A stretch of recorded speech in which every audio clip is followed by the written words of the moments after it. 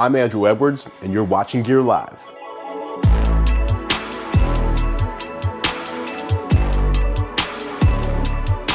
The LG V60 ThinQ 5G is a premium phone that's ready to compete with the Samsung Galaxy S20. Similar to the LG V50 and LG G8X from last year, the V60 works with a dual screen case that adds a second display to the phone and also includes a headphone jack with quad DAC, giving it two specific features that set it apart from the competition. In this video, I tell you why this phone is worth considering if you're looking for your next Android device. What is going on, Tech Squad? Andrew Edwards here, editor-in-chief of GearLive.com, and as I mentioned in this video, we are taking a look at the brand new LG V60 ThinQ 5G, the brand new flagship smartphone from LG, launching in the spring of 2020. Now, LG hasn't announced availability dates or prices yet, but the company did say that the V60 ThinQ 5G will cost less than the entry-level Samsung Galaxy S20. Now, if you've been following along, you know that the Samsung Galaxy S20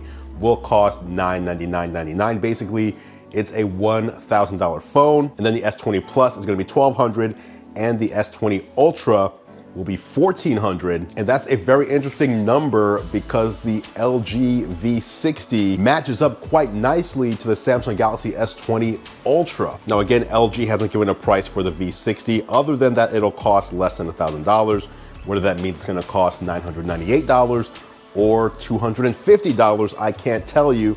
But going off the past and last year's LG GX8, which launched at $780, I would imagine that the V60 will cost between $800 and $900. Now, regarding that comparison to the Galaxy S20 Ultra, I do have a video coming later this week taking a closer look and comparing the two. So if you want to see that one and you're not already, be sure to hit that subscribe button down below along with the bell notification icon if you want to be notified when it drops. But without any further ado, let's jump into the main point of this video, and that's giving you a look at my top 3 features of the brand new LG V60 ThinQ 5G. And let's get started with the display. Compared to last year's V50, which had a 6.4-inch display, the V60 has an even larger 6.8-inch OLED full view display. This is LG's largest smartphone display to date, and as you can see, it goes edge to edge with the exception of a small teardrop cutout for the front-facing camera. If you're wondering about the aspect ratio, it's 20.5 by 9. And the reason for that is LG told me that 70% of Netflix content is at a 21 by 9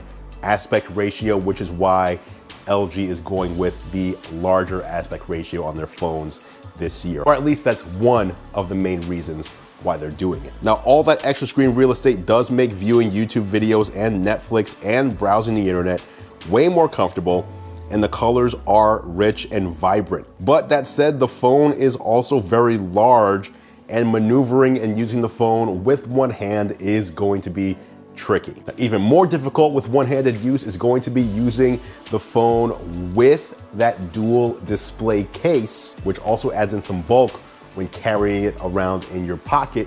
But on that note, let's talk about that case. That is the second feature of my top 3 favorite features of the LG V60 ThinQ 5G. The second screen matches the display of the V60 ThinQ itself spec for spec, so everything is the same size and the same quality. Taking advantage of the dual screen does require a small learning curve just to figure out how to use all the features that the second screen affords, but after a couple of minutes, you do start getting used to it. All right, so what can you do with dual screens? Well, for one use case, you can use one display as a virtual customizable game controller, or you can multitask on both screens at the same time, or you can even expand certain apps to take up both screens, sort of like using the whole thing as a tablet. Now, the one caveat to using apps in the whole full screen, dual screen mode is that there is a fairly large border and hinge between the two displays that will cut content in half when spanning one app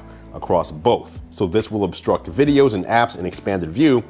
So it's definitely not the same kind of seamless experience that you would get on something like the Samsung Galaxy Fold or the Samsung Galaxy Z Flip as it pertains to full screen apps on foldable devices. However, when using two separate apps or using the case as a kickstand, you do get utility that you aren't really finding elsewhere. And of course, when you're done using the two screens, you can always just remove that second screen at any time. Now, one item of note regarding that dual screen display, that is actually going to be handled differently depending on the carrier. Now, last year, the majority of carriers bundled in the dual screen at no extra cost, at least during the launch window of last year's LG V50 release. And I imagine a lot of them are going to do the same, but it's not going to be guaranteed that the display case is going to just be bundled in for free for the life of the V60 ThinQ 5G's sales. So if you want to get that case bundled in with your order,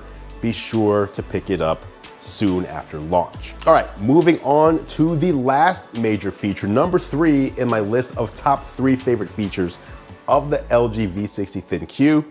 It has got to be the camera. The majority of recent flagship phones have multiple rear cameras, 3 cameras, 4 cameras, or even more in some cases. So at first glance, it's interesting that the LG V60 only has 2 rear cameras. The setup includes a 13 megapixel wide angle lens and a 64 megapixel standard camera, along with a time of flight sensor for AR and depth sensing applications. You can take photos with the standard camera at the full 64 megapixels, but there's also the option to shoot photos zoomed in at 16 megapixels, which results in a telephoto image using a process called pixel binning, which basically combines the sensor's pixels, but the end result is that you're able to take telephoto pictures without the need for a third telephoto lens. While this method decreases resolution by a factor of 4, it improves the camera's performance in low light conditions, and it essentially gives you a wide, ultra wide, and telephoto lens while simultaneously saving room inside the phone. As it pertains to video, the LG V60 can capture 8K footage similar to the Galaxy S20 line of phones, but here on the V60, it's gonna be at 26 frames per second, and the camera can also hit a 10x digital zoom. Around the front of the phone, you have a 10 megapixel front camera, which is great for selfies and which can record in 4K. Now, other features that deserve to be mentioned are the 128 gigabytes of internal storage, which is expandable to 2 terabytes, the 8 gigabytes of RAM, the 5,000 milliamp hour battery, which matches, by the way, the battery on the Galaxy S20 Ultra. And again, it has to be said, the LG V60 has a headphone jack with a 32-bit hi-fi DAC. Now, I know a lot of you guys out there watching still hate on the fact that the headphone jack is missing from just about every other flagship out there, but LG continues to do its thing, not only keeping the headphone jack, but keeping that hi-fi quad DAC built in as well. Pricing and availability on the LG V60 ThinQ will be coming soon from carriers, but again, we do know that the phone will be launching this spring. And again, I also mentioned that it does pair up nicely with the $1,400 Samsung Galaxy S20 Ultra. A video comparing the two phones will be coming soon. Be sure to hit the subscribe button if you're not subscribed already, if you want to see that video. And by the way, we've already done a bunch of videos on the Samsung Galaxy S20, taking a look at the camera, taking a look at the phone itself. I will leave links to those videos down in the description below as well as up here in case you want to check those out. If you want to hear more about the LG V60 ThinQ 5G when you're on the go, be sure to check out the Geared Up podcast. Geared Up is a show I do each and every week with John Rettinger, where we look at the latest in tech, gadgets, and games. We will have much more on the LG V60 ThinQ 5G on our next episode. Any questions you have about this device, please do leave them down in the comments below, and I will meet you there for further discussion. But until next time, thank you so much for watching. As always, guys, I appreciate your support. I'm Andrew Edwards, and I will catch you in the next video.